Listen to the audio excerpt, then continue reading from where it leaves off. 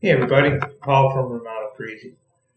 I left the job site not too long ago. I'm a little bit dusty, haven't shaved for a few days, but yeah, I was in Indianapolis. But I gotta go give somebody a bid, so am I gonna clean up before I go there or not? I mean, what difference does it make? I'm competent, I'm confident, they're gonna be able to tell that I know what I'm doing. I mean, I can talk the talk. Faux shizzle. What if? What if I took a little time to shave, comb my hair, put on a nice jacket, a decent sweater? Or what if I went out to the very same home now? Do you think the people would have a different impression of me?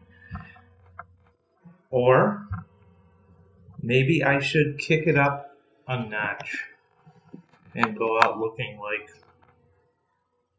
a stockbroker, a banker, a lawyer. Hey, what do you think? Same guy. All in 20 minutes. I know I look like a mortician, right? Hey, whatever you think. The same guy, same rap, same voice, shaved. Now I got a tie on, nice sports coat, combed my hair a little bit. Does it make a different impression?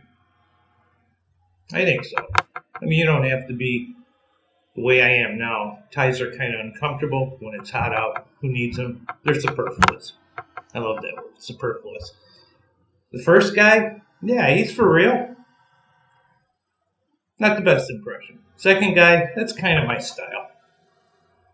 And this, hey, I look like a pro. So, check it out. Think about it.